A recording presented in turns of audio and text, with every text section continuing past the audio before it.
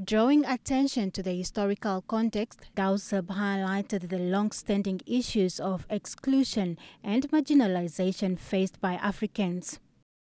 African populations over many centuries suffered exclusion and marginalization in their own land and continent. Acutely, we have been dispossessed of our identity as a people.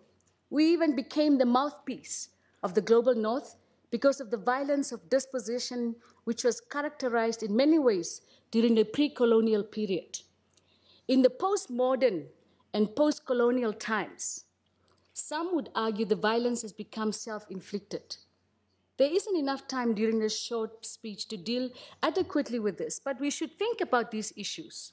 She called for a paradigm shift to foster a supportive relationship between government and civil society.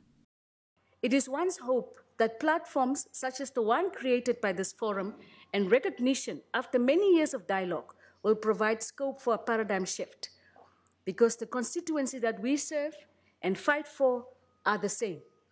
Because of our difficult colonial past as a continent, that this relationship will become mutually supportive rather than one of them against us.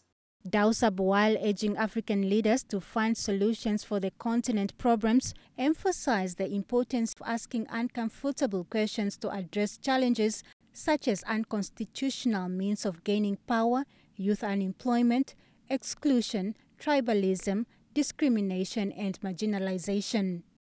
The hopes of Pan-African dreams of a united Africa are eroded because we sometimes lack historical poise.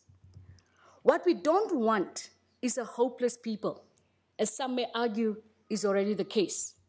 A people confused about what their historical and cultural identity meant for our liberation. A people unsure whether their identity as Africans is truly inclusive. And if it is not, what can we do differently? Because the Africa we want under Agenda 263 and the Africa we liberated made the promises of freedom, justice, liberty, equality, dignity, and shared prosperity for all. The Finance Minister expressed hope for meaningful engagement between the Pan-African Parliament and civil society, emphasizing the urgency of implementing Agenda 2063. Serafiana Dunya, NBC News, Windhoek.